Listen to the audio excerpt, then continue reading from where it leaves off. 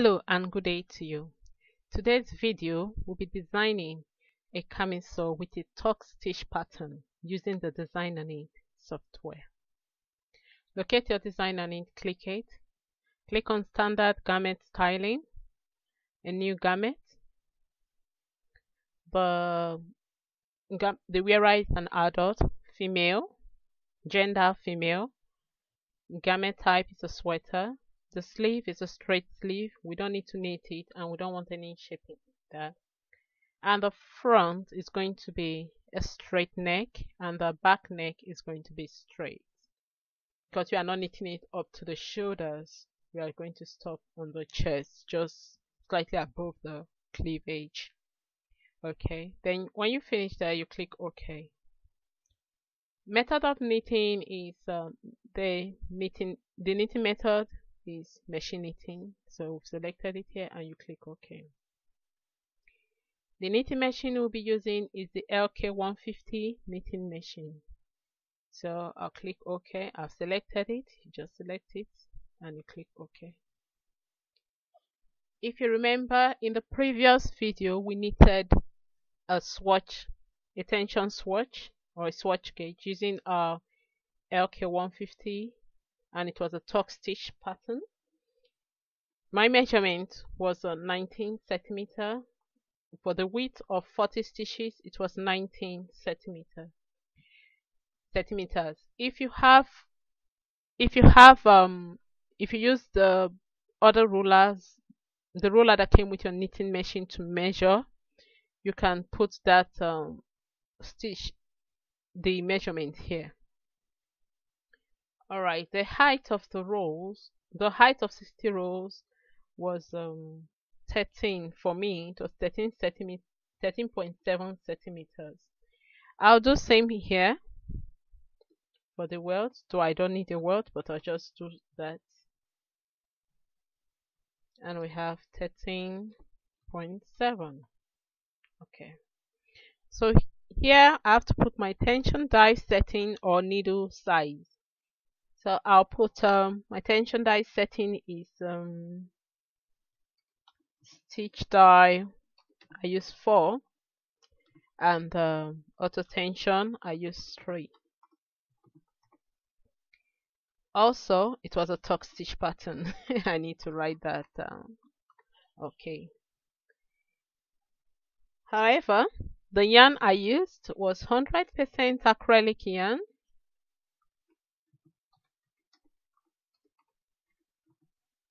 And it was a double knit yarn, which is DK. So I'll just write 100% acrylic DK yarn. So I think that's all, and I'll click OK. I want it to be classic because I want it to fit me. I don't want it to be too free. So click OK. Since I'm wearing it inside my jacket or blazer or suit. So here get standard size. I'll take 34 inches for the bust. So all the measurements remain the same and I just click OK. You can see our garment here, but I need to reduce the size, it's too long.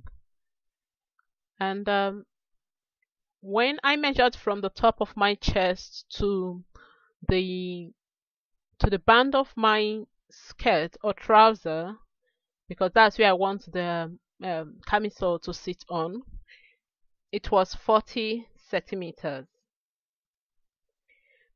But if you remember, you need to, because of the top, there will be no place for it to, you don't want it to be falling off your body. You want it to, therefore we are going to put a band on top and we'll put a very large elastic. The elastic is not going to be tight, it's just to give it a little grip.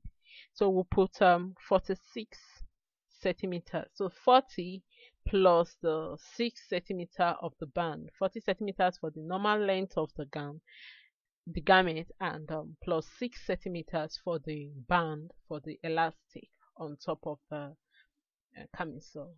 So that's why I'm putting 46, and you just click OK. So now we can see our garment. We'll go to this icon here. This let's take this. Okay, no, let's take this first. The second one, styling for the garment neck. We don't need we don't need any. We are not knitting the neck, or so we just the neck band. We'll put 0 there. We don't want anything. Neck width. Don't worry about that. We just click apply and OK, and you see there's no more neck band. If you're knitting a blanket and you don't have the original pattern styling, pattern drafting, you can still make your garment like this, your blanket like so. You can design it like that, and don't need the sleeve. And before you see, just make it 40 the way you want it, the width and height of the garment, and then you go ahead and knit only the bodies, and that gives you the blanket. But however, it's a camisole we are knitting.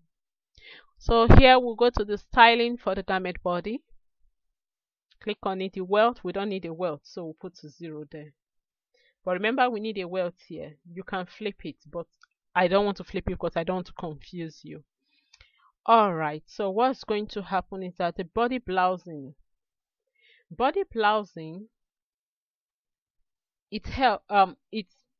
I'll just let me put a number so that you see. Let's put a number like 9 for the body blousing. Sorry. And you see, if you notice, the garment flare out here. You can see it flaring out. If you put 0, it goes back to, it becomes a straight garment, no shaping, nothing. But if you put 9 or something, it flares out. But the lower, if you know what, the lower the number, the higher the flare, the more pronounced the flare. You see how it flares out here? Okay. So if we don't want that, we say okay, we want if you put 9, you see it goes, but I don't want 9. I just want a little flare. So I'm going to put something like 20. You just play with it and see how you like it. And if you notice, you see a little step here. It's as if it shows that we are going to decrease in. We will be decreasing. Alright, so you click apply if you are, oh sorry, okay, 20, yes. You click apply and then you click OK. So that is it. We need to save, so I'll just save as. I'll go to locate my hard drive and I'll just save it as Anino camisole with flare 2. Okay, let me say flare with band, with flare and band, because the first one I did, I didn't put a band. I forgot that, so I'll just save with band. So I'll click save. So I've saved it, and we need to print. Click on print. We don't need the sleeves, so go to front. You can print just the front, and you can use it for the front and back. To need the front and back, because both of them, they are the same stitch pattern, pattern. They are the same numbers of stitches and numbers of rows, the same.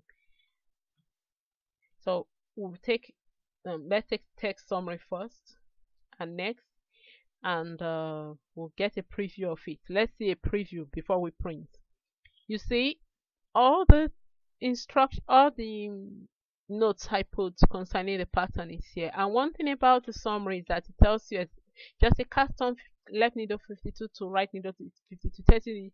From what needle on the left to the right needle on the left you have to count, you have to cast on, and give you a summary of all the measurements, so you can print. And you see, if you there's a way you install your name. I think I'll teach you that next time. You will be able to write your name, and so that when you print, it comes out with your name and the pattern and all stuff. So close, and we're going to print. So here this is the printer I'm using, the Brother printer, and I'll just send it to print. While that is printing, we'll click on the print again. We'll go to front. This time we'll be going to garment text. We'll click on next, and let's click on preview so that you see.